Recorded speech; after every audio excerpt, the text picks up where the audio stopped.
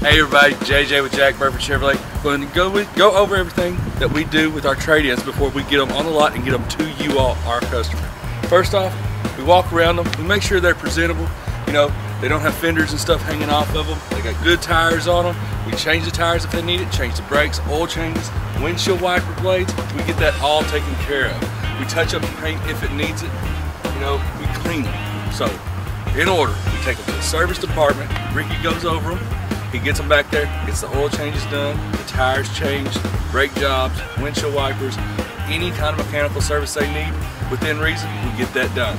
And then we move them back to our detail department. Now detail will take the seats out, shampoo the carpet, go over them with a fine-tooth comb, literally, from top to bottom, side to side.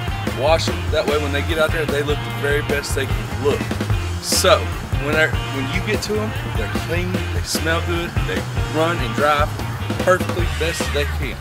And that's kind of what we do with our trade-ins when we get them. You see them on the side of the mornings, they're waiting to go back to service and start the process. Why would you buy a vehicle anywhere else? Make sure to visit us at jackburford.com and subscribe to our YouTube channel.